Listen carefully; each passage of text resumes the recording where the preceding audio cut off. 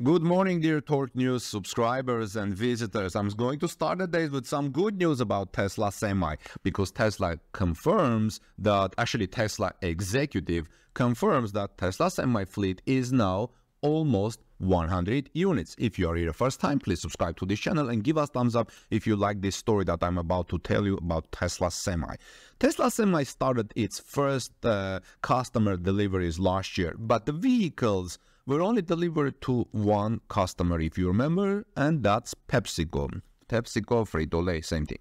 Since then, the Tesla Semi fleet has grown into almost 100 vehicles, as confirmed by Tesla Vice President of Vehicle Engineering, Lars Moravy. I'm talking about 100 Tesla Semis are already delivering goods in United States.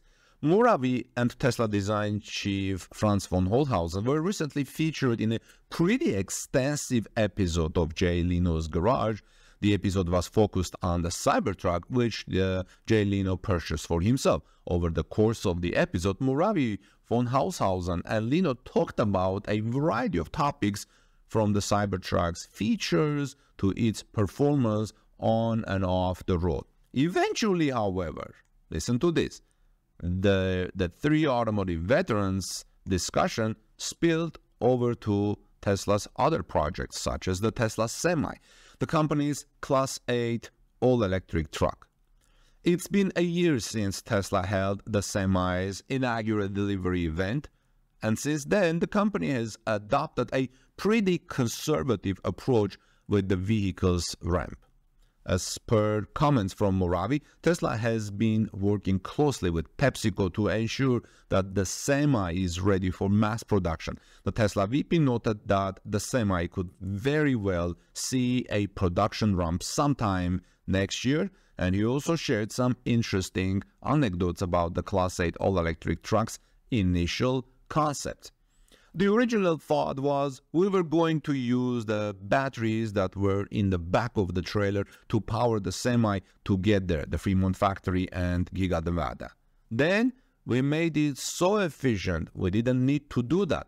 But we have close to 100 Semis on our fleet now, and they're doing that run, and we're working with Pepsi as well to just understand the durability and get it right so we can go into volume production next year, Moravy said. So keep in mind, Tesla Semi volume production is starting next year in 2024.